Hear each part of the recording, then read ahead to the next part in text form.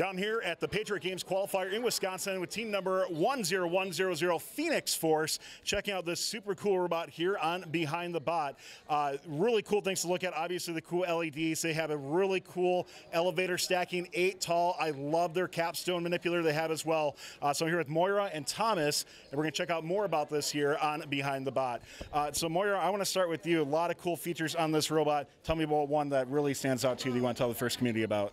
Yeah, so I think our capstone mechanism, which is really fun. So we can move forward and it's magnetically attached to our robot, and we can easily get it out of the robot as well, just like that. And, oop, there we go, up, and we're ready to stack. So how did you come up with that? Because I think that's pretty unique versus maybe some other teams. So how did you come up with that concept? So first we actually had a solid block like most teams do, but then we realized it wasn't working as well as we wanted it to. We wanted to be able to get that 8th block as well as the Skystone, and then we looked at the rules and were like, hey, it doesn't need to be solid, so we have all of the dimensions, and that's what we did. It was a bit of a challenge getting the magnet part though, but we figured it out. Yeah, I love the creativity there. And Thomas, I know you want to talk about this really cool elevator you guys have. Very efficient, stacking at least 8 tall on that, so why don't you tell us a bit more about that? So we found all these parts on GoBuilda, just slapped them all together. It's a dual pulley system, so it's, we don't have to rely on gravity because it's not as efficient and, you know, not relying on gravity. Put it all together and they work perfectly fine. You can lift up and you can hold all the blocks like that. One of the things you talked about GoBuilda, and I do notice you guys have the GoBuilda mechanisms on there where you can make your own colors on it. So what made that stand out to you? What made you choose Mecanum, and then why did you choose the GoBuilda Mecanums? So we've been using tandem wheels for a couple years now, actually, because they actually help us strafe side to side rather than having to do a full turn. It makes it a lot faster, a lot more efficient, and it's really easy to manipulate, really, with our tank drive and or with an arcade drive.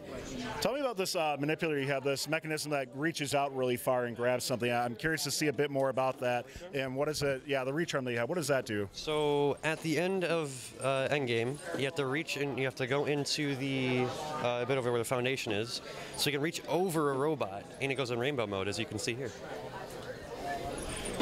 And I want to wrap up here in regards to this spot. I know you guys have a nice foundation manipulator, and if you don't mind, touch on the LEDs a little bit for me. Yeah, so we've got 480 LEDs total on our robot right now.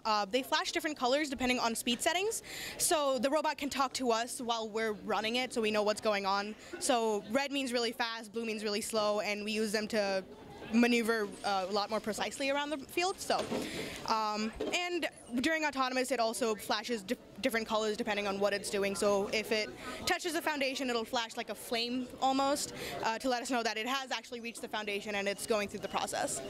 Very cool. And lastly, can we show off your foundation manipulator here, and we'll wrap up with that? Yes. We can just move that capstone quick. There we go. Do you want to tell me a little bit about the just the thought process behind that? It looks pretty simple, but quite effective.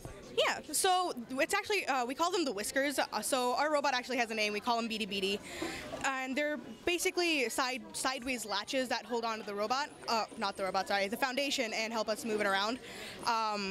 We've seen a lot of teams have something really far out and reach down, but that was just too bulky and we weren't really able to work with it well, so we thought that something small, something simple would work best.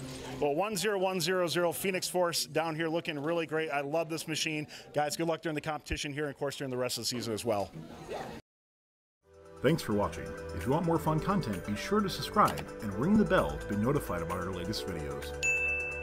You can also directly help support Fun by visiting our Patreon at patreon.com/firstupdatesnow or by subscribing at twitch.tv/firstupdatesnow. Thanks to all of our co-executive producers on Patreon and Tier 2 Plus subscribers on Twitch, keeping Fun loud, live, and independent.